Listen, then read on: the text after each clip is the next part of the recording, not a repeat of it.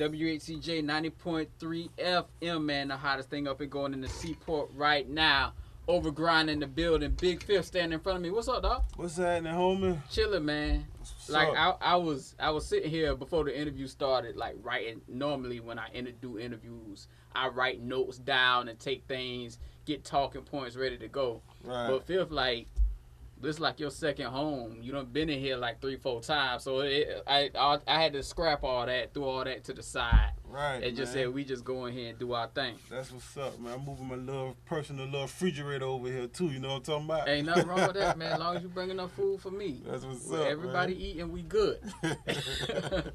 And last time you were in here, it was so long ago. You did your interview with DJ Player. Yeah. What's up, player? So shout out to my dog Player, man.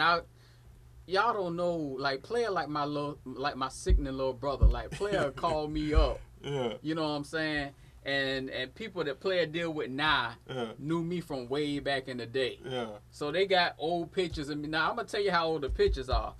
Players got pictures of me standing around in Garden Home. No. Goofing around. Right. Playing around, you know what I'm saying? Now, how long Garden Home's been gone? Whew, boy, about a good 12. Yeah. So Player got pictures that old. Going to call and talk about, I'm going to blackmail you with these pictures. Like, go ahead, dog. What was I, 10? That's Player for you, boy. That's Player for you. I'm going to blackmail you with these pictures. And Player like my sickening little brother. But I love my dog to death. Anyway, last time you was in here, DJ Player did an interview. So we talk about like last March. Last year, March, man, we did it real big, man. 5 days of filth. I shut the city down, man, for my birthday. You know what I'm saying? We came in here, kicked it, and turned up with the fam or whatever. You know what I'm saying? Gave out a little money, did a little whatnots or whatever, man. So, you know, that's how it went. It went down. For sure. So tell me, since then, since the takeover on Friday the 5th, what's been going on in your world?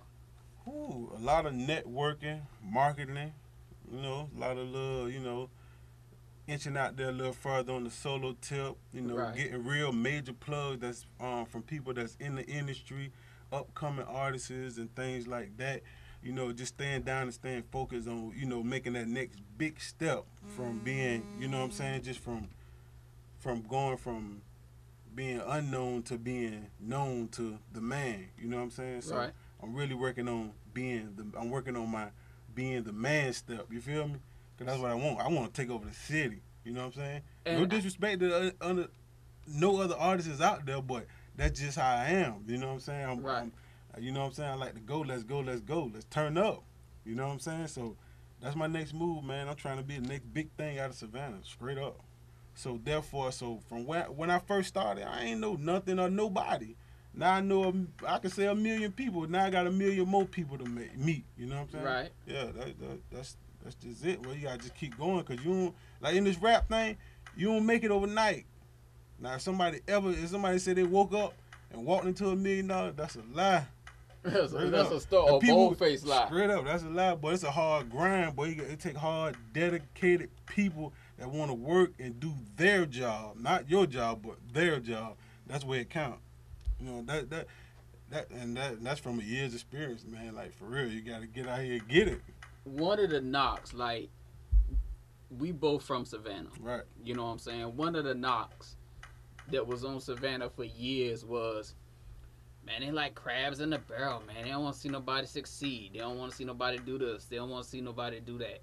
But once I got up and I started doing radio and I started doing other things and I got out there and started working with people like you, you know what I'm saying, like other artists, I really found that it was my city that was really supportive.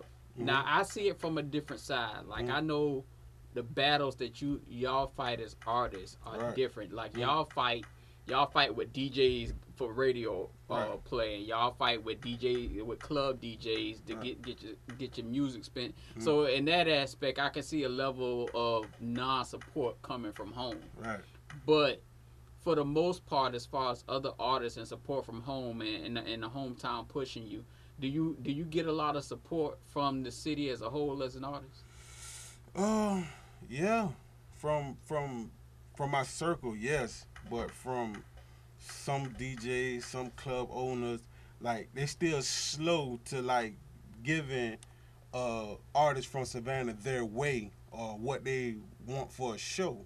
You understand what I'm saying? Mm-hmm. So that's the main thing. So, you could, like, some clubs, you can go in there, I'm talking about ball out. They don't even know your name. Come in there, ball out again. They might know your name. Do it again.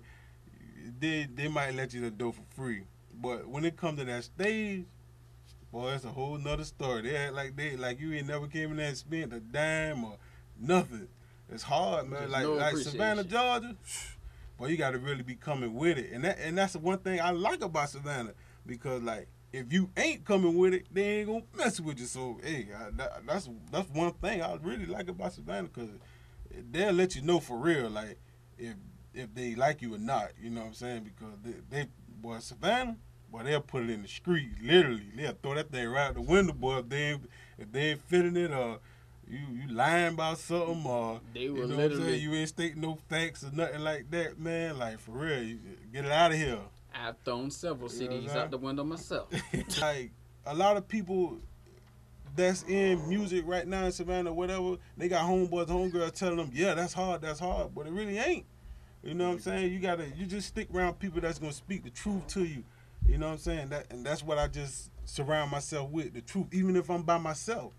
You know what I'm saying? Sometimes I have to tell myself, like, yeah, you know what I'm saying, that's what's up, or Blase Squad, you know what I'm saying? So, yeah. You got to keep it real in Savannah. It's just a business all the way around, and people fail to realize that. And when I say pay dues, like, I'm not even talking about like a monetary payment. I'm talking about, I mean, you know the hustle. You know, sitting up, writing, getting studio time, getting your stuff burnt to a CD, and then after you get it on CD, you got to hit the streets and get people to listen to it. Not only when you... Hold on, I didn't mean to interrupt you like that. But when you say the streets, we not only talking about the streets of your neighborhood. You got to bring it through the streets of Savannah, Atlanta, like all surrounding counties, Alabama, Florida, Texas, Tennessee. That's putting it in the streets when we say that. You know what I'm saying? Not only don't just make a song and just let it go nowhere if you feel like that song is it. Yeah. Put it out there. Everybody ain't going to like it now. Everybody ain't gonna like it, cause I done been to some out of town shows, and they were just looking like, well, who this is? Long as they doing that, they listening to it. That mean they'll play it. So, but if everybody walking away from the stage, you just gotta, after you perform, you gotta sit down and, hey, what can I do to make it better? How can I do this? Do I have to change it up? Or you gotta find your markets, what to put yourself and your music in. Man, I'm telling you, Phil. From the first interview you had in here to where you are now, you light years ahead from where you were when you first walked in the door. Yeah, man. Cause when I first walked through the door, I just wanted to rap. I ain't even care about the check. I just wanted to be seen. Like, hey, you know, I just wanted to be seen. It's way bigger than rap. It's way bigger than all this other type of stuff, man. Cause you gotta have an image, you gotta have swag, you gotta have this, that, other, and the third. You know what I'm saying? I can't tell y'all everything, even though I gave y'all a lot just now. But the game is to be sold, not told. Straight up.